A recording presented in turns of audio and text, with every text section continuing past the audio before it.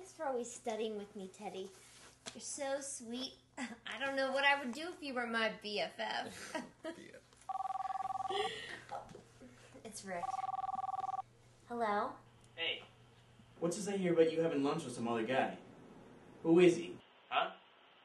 People saw you. Don't deny it.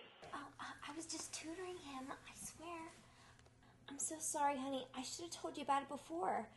I'm so sorry. Please don't be mad at me. Yeah, all right.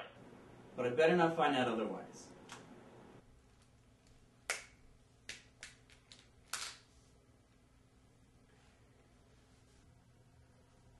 What am I doing wrong, Teddy? Why is he always so mad at me? He's a jerk. What? Maybe he's having trouble at work. Oh, yeah. You always know what to say. Just like a big brother. Thanks. I love you so much. I love you too.